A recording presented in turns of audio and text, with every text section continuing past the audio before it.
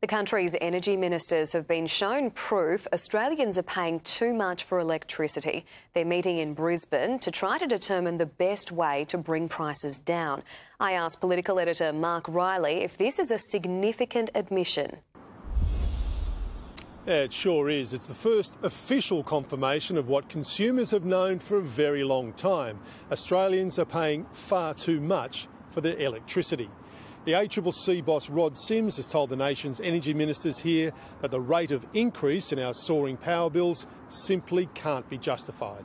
Consumers might be paying double the price they paid 10 years ago in inflation-adjusted terms, and that really shouldn't have happened.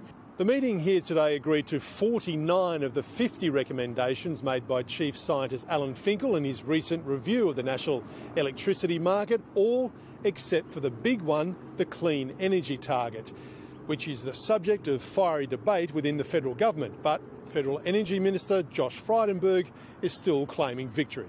This will be remembered as the meeting where the ship changed course. We hope they end their divisions, but if they don't, we need to act. And fresh from Europe, Prime Minister Malcolm Turnbull has responded to that dire warning issued yesterday by Craig Kelly, the head of his government's Energy Policy Committee, that pensioners will die this winter because they can't afford to turn on their heating.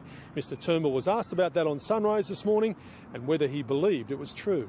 I absolutely hope not, and I can assure you we are doing everything we can to bring downward pressure on energy prices. The agreement struck here today will now go to the next leaders' meeting of the COAG Premiers' Conference, with the clean energy target again at the top of the agenda.